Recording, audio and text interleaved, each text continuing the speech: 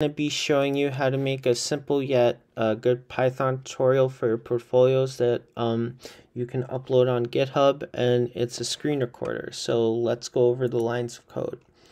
So the main first code you need to download, we'll download and install three main packages. The first one is PyAutoGui, and I kept a link here, so let's just open it. The main thing is anything like when you start doing Python, you want to make sure you have references and links to different packages. So when you start different projects or, work on anything for that matter, you pretty much, like, hey, this package does this set of functions. That package does that set of functions. So you pretty much have a good reference list. So pretty much what this does is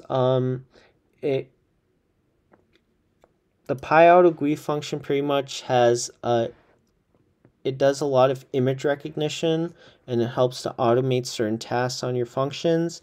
And when you go here, we won't talk about this too much, but pretty much, you can go on here and, see the different mouse functions or keyboard functions or message functions for that matter, which will be a separate tutorial that I'll make.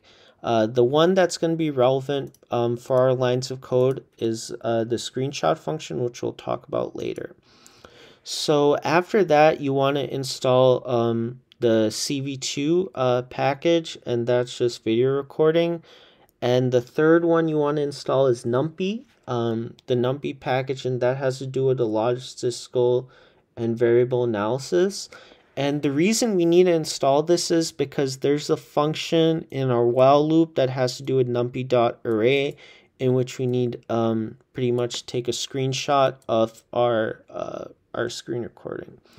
So after we install those three packages. Oh, on a side note, if you don't have these packages installed, you need to go on your terminal window, create a new window, and do pip install PyAutoGui, CV2, and or NumPy if you don't have any of them installed. So the first thing is we need to create a recording function. It's called cv2.videowriter, and within that there's 4 different parameters: your file name, codec, FPS, and resolution. Resolution and FPS has to do with refresh rate.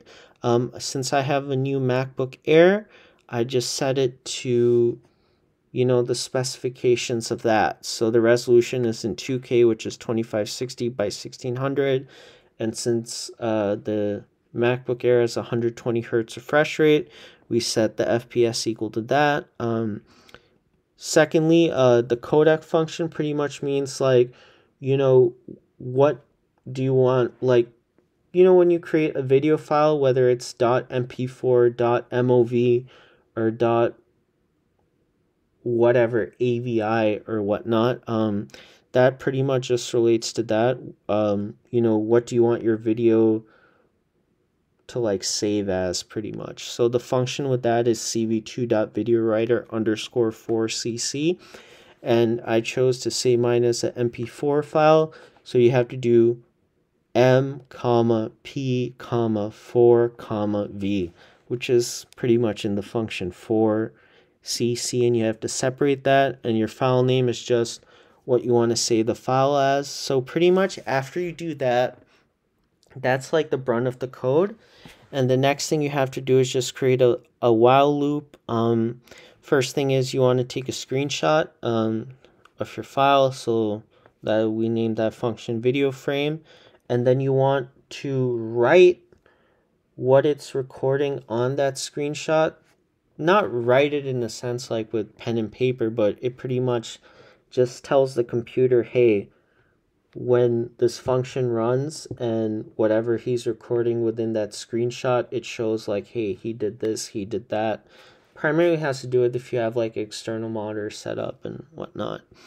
And after you do that, the IamShow function just pretty much, gives a title to, the screen recording. And then when you're done with your screen recording and you want to stop it, you have to do a if loop and break it. And we pretty much set the stop function. I set it equal to s. So s equals stop. and after the while loop is done, we do a function called cv2.destroy all windows. So it basically automatically exits out of all windows, so you don't have to do that manually. And that's pretty much the end of the code. I'm going to be uploading it to my YouTube channel, so you guys can comment any questions or ideas that you have that I maybe could do, explain it furthermore in a different tutorial.